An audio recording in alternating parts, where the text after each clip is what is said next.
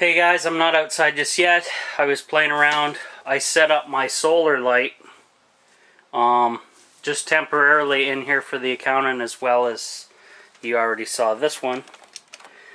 So he's got all kinds of solar power light in here now, all LED.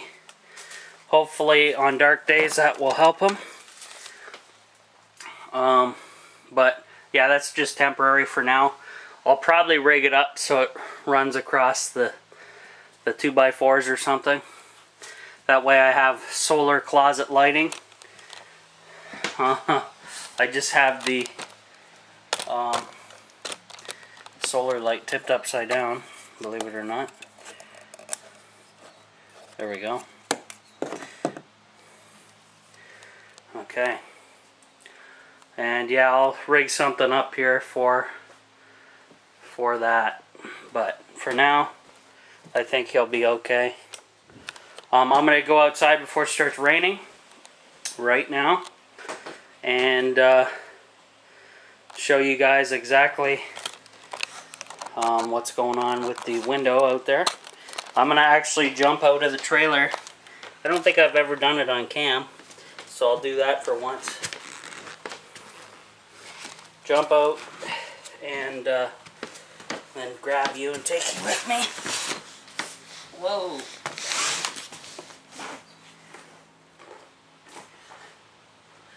Alrighty.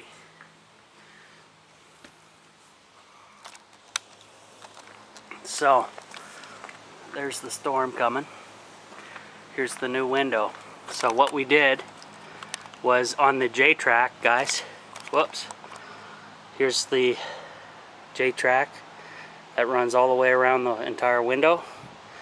I put 1-inch screws in every single hole, plus some extras in the corners to help hold it down. And then up there, and also then taped over it with 3-inch wide aluminum tape. There is the deflector. I didn't build this one this time, it was my dad. He was doing that while I was cleaning up from the install, and putting this window in alone would have been pretty much brutal. I had help and it was still brutal. I don't know why this one was so difficult. Must be just because of the awkward nature, because I put these in by myself in no time, guys. I think I put both of these in the same day by myself, no help, and made deflectors. So figure that one out. This one was a nightmare, but it's in, it looks good, it's doing everything I want.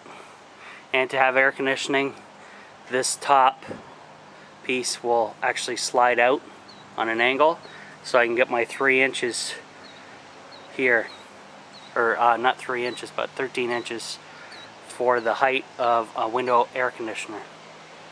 And the width is perfect, no issues there. So they got one thing right. Alright, so it's gonna start raining, but I'm gonna go back into the tiny house because I'm gonna play around. I have some bedding or sheets that I may put on this bed right now. So let me go do that. I had some sheets left over. Now I think the sheets that I have were the queen size, but since they're queen, I can oh shit, hold on, gotta turn the camera a bit. Yeah, since they're queen, guys, I think I can tuck them underneath the mattress and then they'll be held down pretty well. So here's some white sheeting. This might work perfect. I'm glad I don't throw anything out, unless it's pretty much obviously useless to me. I don't know why someone would throw sheets out though, unless you can't clean them.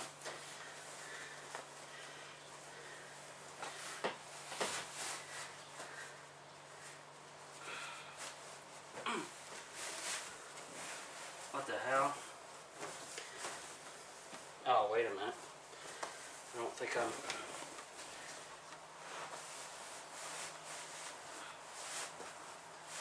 quite right here.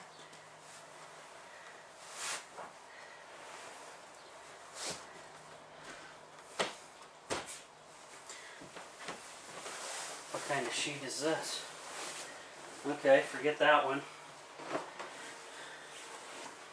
I have this brown one that I think was off of the air mattress. And then I have a bunch of pillow mattresses or something. This one's kind of wacko too. What the hell?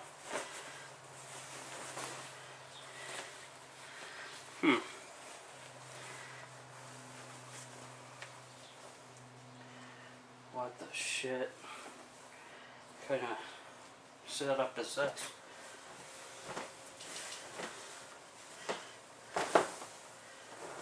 Yeah, this has got to be a queen because it's massive, I think.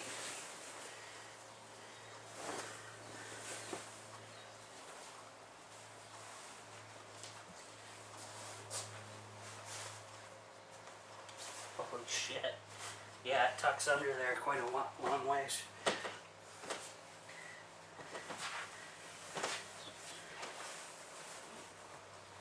Not sure about this extra fabric. What the hell it's doing, but whatever.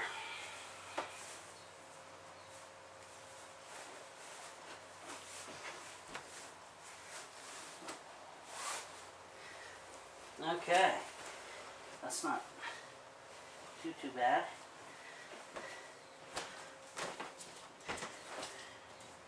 Perfect. That's not bad.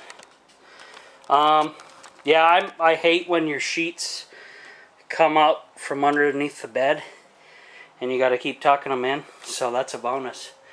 And actually, now I have a place for my frickin' pillows and stuff. Of course, they need a good cleaning. I don't know which way I would sleep. I'd probably sleep not facing the fireplace, or hard to say. Here, I'll put them here for now. At least I got a place for my pillows and stuff now.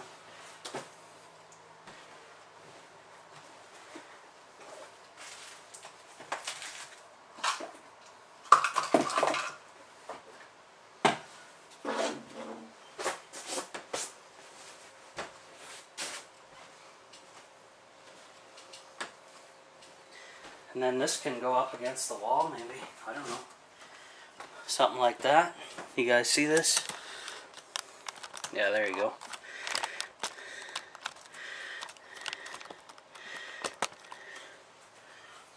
And then I can throw these blankets on here.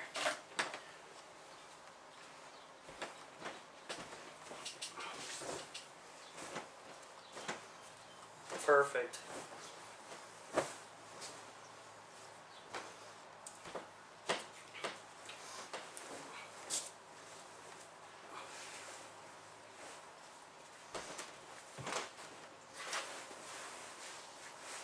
Now, obviously, stuff like this big I'll need to take to the laundromat or to my parents' house to wash, but there we go. So that's some sheeting, bedding in there. And then once I get this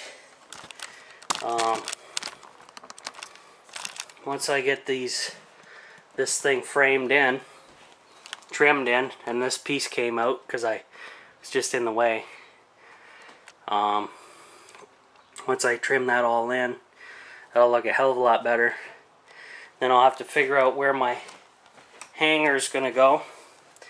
That might go right here next to the window, something like that. But I can actually, no, I'll leave that stuff over there because I still got to trim and do work here. So, not too bad, guys. So here's, I'll walk back to the bathroom area. And there's the bed. I have plenty of room to have a walkway in front of the kitchen. I have the heat source pretty close to the bed. And then this way, guys, I'm thinking if I set the remote to maybe about where my head is going to be, like just on this side of the battery box, it'll keep this area nice and toasty for me in the winter time, and won't cycle as much because I'm closer to the unit. Well, I hope so anyway. And then also in the summertime, I'm close to the new window, so I'm going to have lots of airflow from back there, and the new window, of course. So the air's just going to flow around me there. And then I'll have to set up a herb garden, indoor herb garden across here in front of this window eventually. And bring all my plants over and stuff. But yeah, 77 inside today, guys, for the Americans. Hot. Well, it's hot with the humidity. Let me go back and check the humidity. It's probably, what's it at now? Yeah, 78% humidity outside. 57 in though. So not, it's the tiny house is holding its own, I think. But still, I would have to run my little USB fans in here, which hardly take any juice, so that's not going to be an issue. So everything's looking good so far, guys. And yeah, that'll be just perfect. I think I like the idea. Stu recommended that as well. I forgot to mention that. He talked to me about it quite a while ago. And then eventually I had to, well, I thought it was a pretty good and neat idea too, but I just didn't get around to it until, you know, just recently here, trying to get everything up and going in here. But yeah, I think the tiny house is going to work out pretty nice. And since my bed's here, I can turn this wooden platform sideways, mount my TV on it, watch and game from the bed. Or, yeah, I can do that. And then I can have, in between the bed and the table, I can have my gaming chair for when I'm gaming, so I'm closer to the TV. And then at night, I can just move the gaming chair out of the way, sit in bed and watch TV. So that's probably going to be pretty good. And then I got all that space over there, guys, still. Like, unbelievable amount of room in here. So I got all this space. Like, this is just garbage. I'm going to probably keep this cardboard because it's a good trash thing. But I'm going to have Mike's aquaponics thing hooked up as well, hopefully, once I get the solar going. Then I can be growing food off of that. And then I'll still have to do some gas fittings or something for drying clothes. But we'll figure it out. Lots of work still to go, guys. But I think the tiny house has come a long way. And I want to thank everybody for watching. So that's it for now.